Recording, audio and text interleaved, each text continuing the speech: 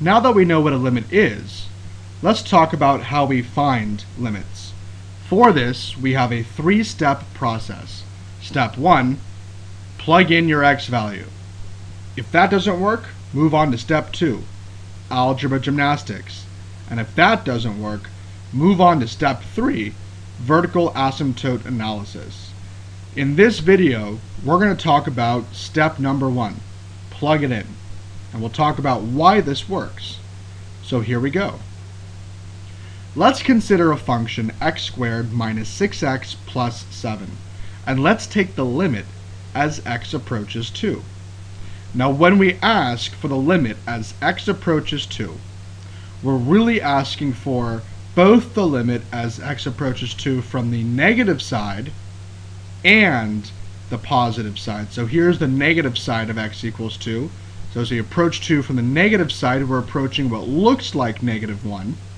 And as we approach 2 from the positive side, we are also approaching what looks like negative 1. Now remember, the limit only exists if both the left-hand limit is equal to the right-hand limit. So if they're both approaching the same number, the limit exists. Now you might look at this parabola and say, but doesn't the limit exist everywhere then? Because for all of these points on the parabola, the left-hand side is equal to the right-hand side. And that's absolutely true. For this particular example, a parabola, x exists for all reals. The domain here is all reals. Now, if the function exists, and if the limit is equal to the function value, well, there's something else that goes along with that we'll talk about later, which is continuity. But what's important here is that you note that we are taking the limit from the left-hand side of positive 2 and from the right-hand side of positive 2. And we seem to be approaching the same value right here. The question is, how do we take that limit? Step 1, plug it in. What does that mean? We're going to take 2, which is what x is approaching, and we're going to literally plug it in.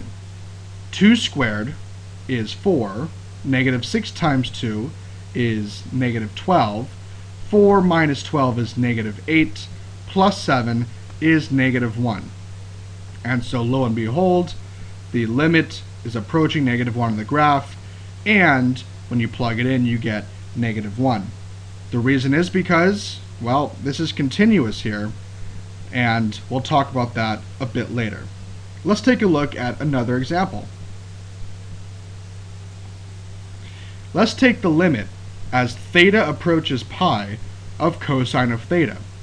Well, cosine theta, there's nothing going on here that will give us any trouble whatsoever. We're not dividing by 0, we're not doing anything irregular, so let's just try to plug in pi. What's cosine of pi? Well, negative 1. And the answer here is negative 1. And so for the first step of taking limits, for the love of all that is holy, try plugging it in. If you can, you're done. It's as easy as that.